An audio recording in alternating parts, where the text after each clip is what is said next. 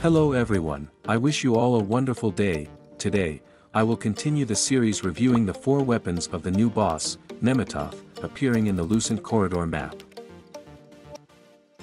First, let's talk about Fatebound. This Fatebound is called Spirit of Nematoth.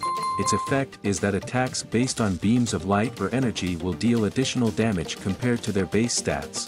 That means it only affects weapons that produce beams of light, laser beams, energy beams, etc., like some of the weapons I reviewed in a previous discussion about alien weapons.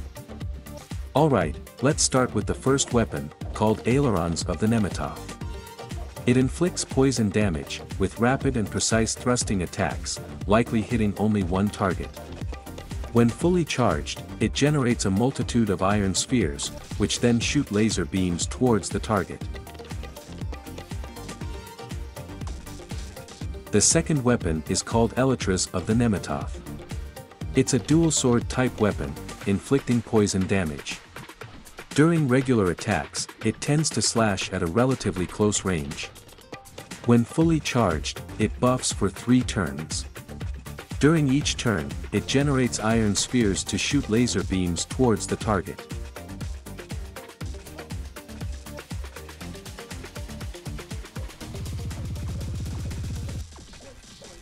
Next is the Achilles of Nematoth.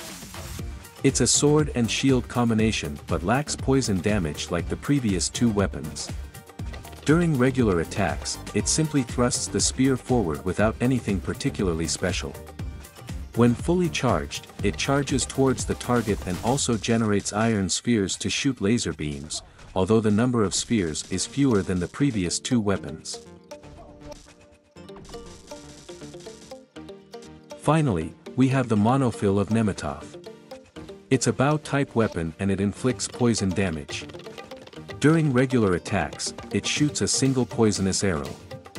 When fully charged, it creates a multitude of lightning bolts around the target. In general, this weapon set is suitable for classes that synergize well with herbalists because of the poison damage inherent in the weapons. The Fatebound effect, on the other hand, is more compatible with classes that have laser-based skills, such as elemental mages. Now, let's try using all these weapons in actual combat to see how they perform.